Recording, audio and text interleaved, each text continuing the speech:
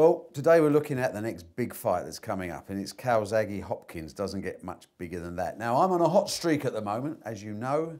Those of you who follow the last tip, of course, where I tipped Hay to win within 3, saw a 5-1 return on your money. And sorry I didn't give you the specific round, but hey, 5-1's not too bad. Now, we look at Calzaghe Hopkins. It's Calzaghe's big chance. He's been asking for a big fight in America for a number of years. He's finally got his way, and I think he's picked the right opponent now.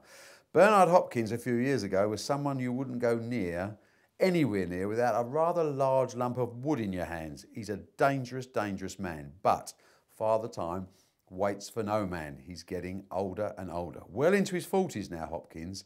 A tremendous record, a tremendous competitor, and a tremendous athlete. But Calzaghe goes in unbeaten and ready for his showcase debut in the States.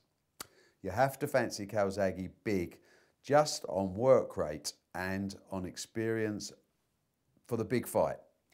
He's coming off some big wins over here. He's the pride of Wales, and most pundits will take him to beat Hopkins.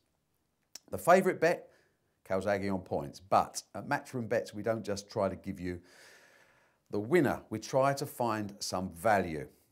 And even money, or even a shade of odds on Calzaghe, seems to me no value whatsoever.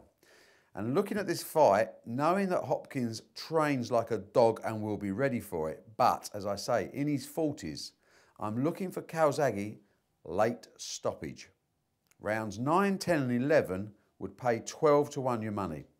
I don't see any referee in Vegas, especially with the reputation that Hopkins has got, I don't see any referee stopping this fight in the 12th round. So I'm eliminating the final round. I'm looking at 9, 10 and 11. Take 12-1 your money. I'm on a roll. Calzaghe by stoppage.